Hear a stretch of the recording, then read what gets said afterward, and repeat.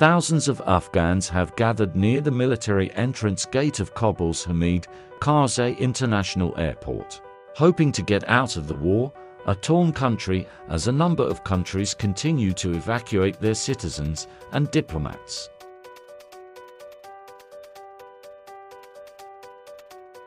Since the Taliban completed an unexpected power grab in Afghanistan, the capital has been swarmed by people rushing to flee Afghanistan, including civilians who assisted foreign soldiers or groups and now fear retribution, despite Taliban granting a general amnesty.